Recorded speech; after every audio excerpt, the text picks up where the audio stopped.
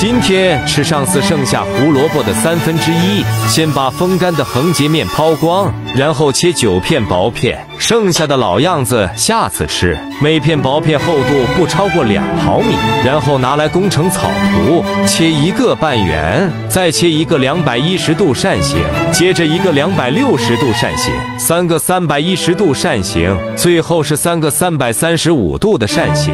好了，量取6克来自查尔汗盐湖的盐，注入3滴管来自芬兰的自来水，搅拌融化，然后依次给胡萝卜薄片蘸下盐水。全部蘸好后，平铺在案板上，给每片胡萝卜缺口两侧各扎2个孔，开始优雅的操作了。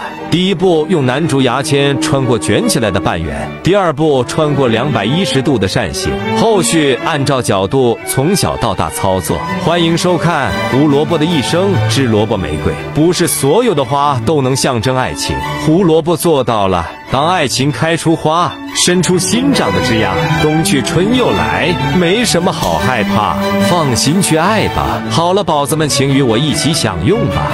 Moka Boka。